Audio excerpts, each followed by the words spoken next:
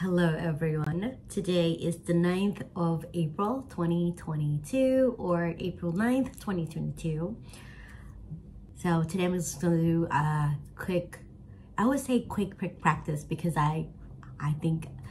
it makes sense just to practice every single day. It doesn't have to be a very lengthy practice, but what matters the most is I do it every single day. So a quick practice for today, I'm just going to go back to the question that I tried to answer last night or yesterday. I'm just going to recap or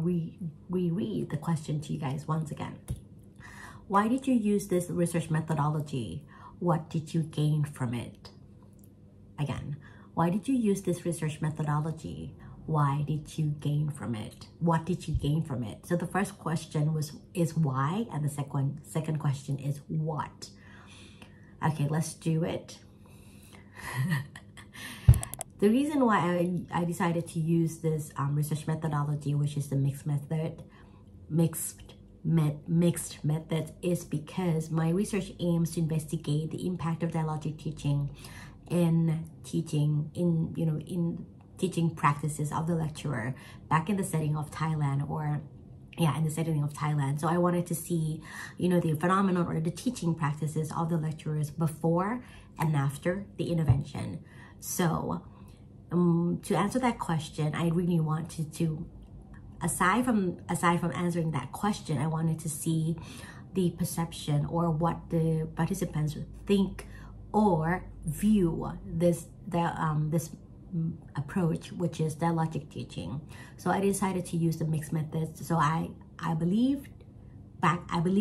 then up until now, it would be a best fit for me, so I can see, the improvement or the development or changes both qualitatively and quantitatively. So both numbers and quality. So I wanted to see that. So in my study, I employed 5 methods of data collection and also 5 methods of data analysis as well. So I'm just going to go very quickly of what I did in terms of data collection methods. I did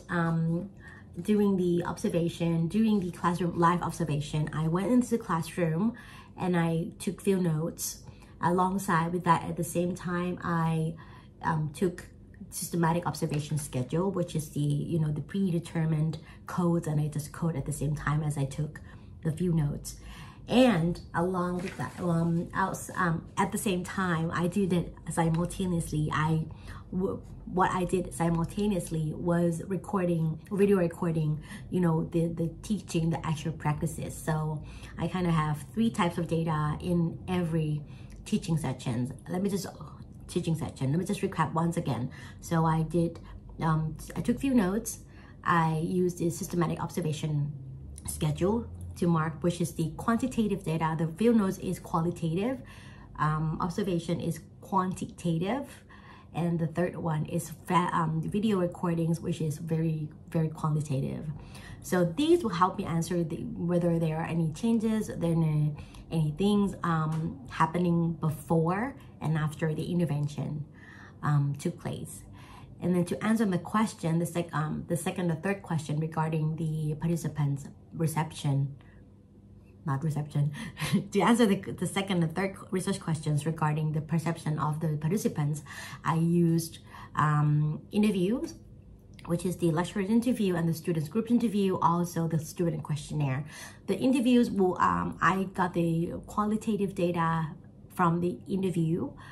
From all the interviews I conducted semi-structured interviews before and after the intervention, and I also did the same thing, in terms of the quantitative data using student questionnaire. So I conducted and I administered the questionnaire to the students before and after the intervention as well.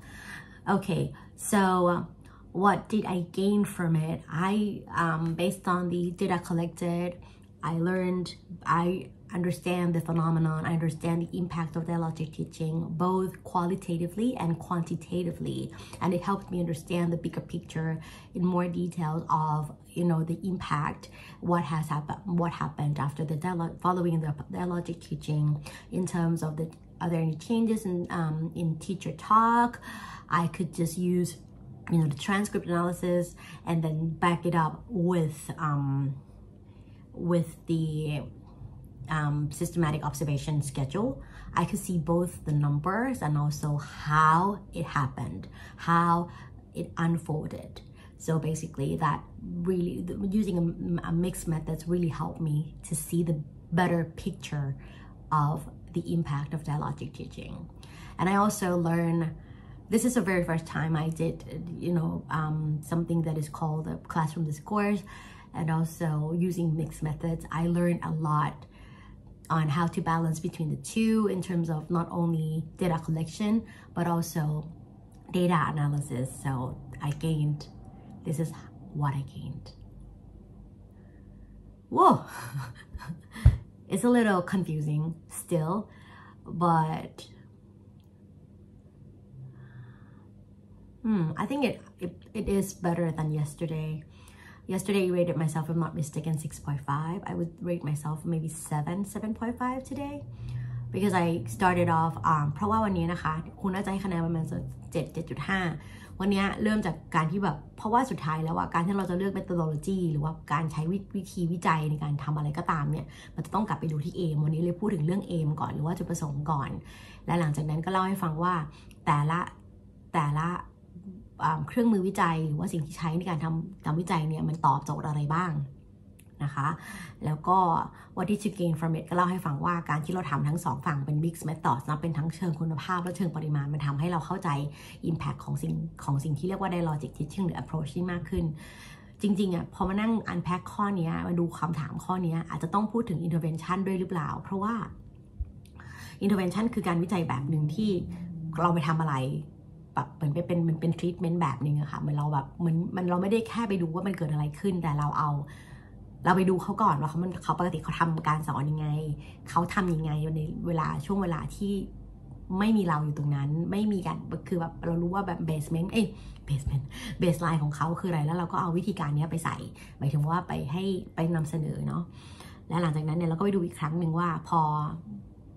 มันผ่านไประยะเวลาหนึ่งเนี่ยมีการเทรนนิ่งเกิดขึ้นเนี่ยคุณอาจารย์มีการเปลี่ยนแปลงอะไรบ้างไหม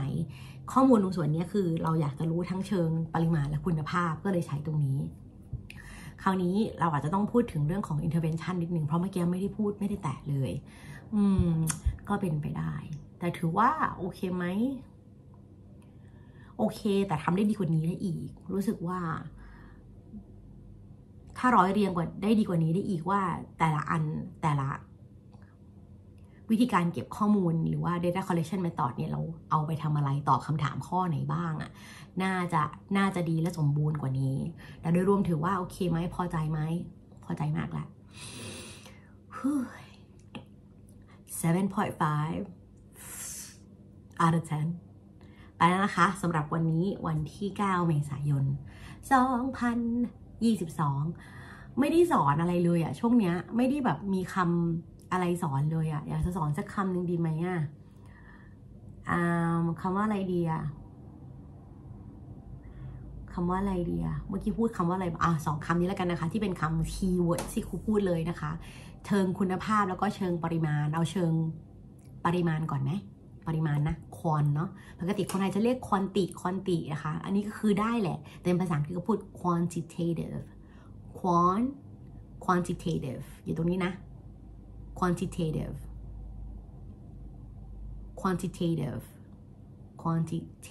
stress อยู่ตรงที่ tative นะคะ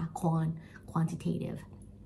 ถ้าพูดแบบเป็นความอเมริกันนิดนึงก็จะแบบ quantity มันจะแบบไม่ทิสักทีเดียวนะคะ quantitative อันนี้คือเชิงปริมาณดูจากคำว่า quantity เนาะถ้าเป็นเชิงคุณภาพ quality คนไทยจะชอบพูดว่า quality นะคะอยู่ตรงนี้นะคะ qualitative